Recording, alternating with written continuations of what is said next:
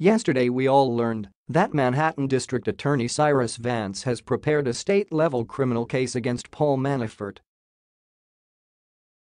The clear implication was that if Donald Trump tried to pardon Manafort, New York would simply lock Manafort right back up.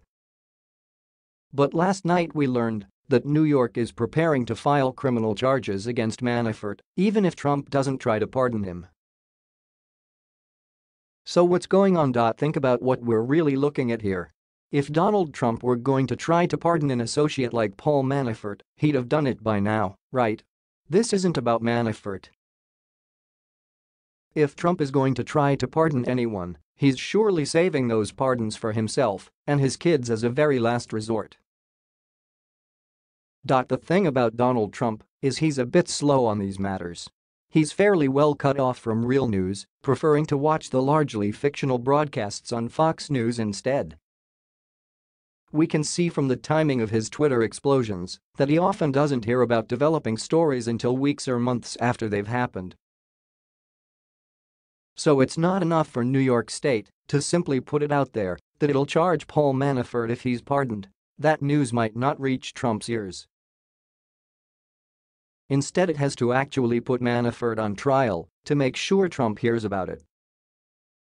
That way Donald Trump will fully understand that New York truly is willing and able to bring state-level criminal cases that he can't do anything to sabotage, not just against a dead man walking like Paul Manafort, but also against Trump's kids. And while New York State might have a hard time putting Trump on trial while he's still in office, it can arrest his kids at any time. That's checkmate.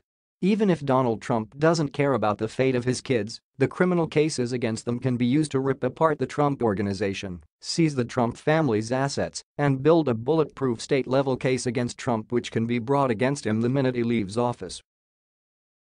Thanks to the state-level criminal case against Paul Manafort in New York, Donald Trump is about to see very clearly that pardons won't get him or his family off the hook. He can't simply cut and run. He's going to have to pay the piper. He's in a position where he'll be arrested the minute he's no longer president, and his assets will be gone by then anyway. He's about to learn that he has no option left but to trade away his resignation in exchange for reduced criminal charges. That's checkmate.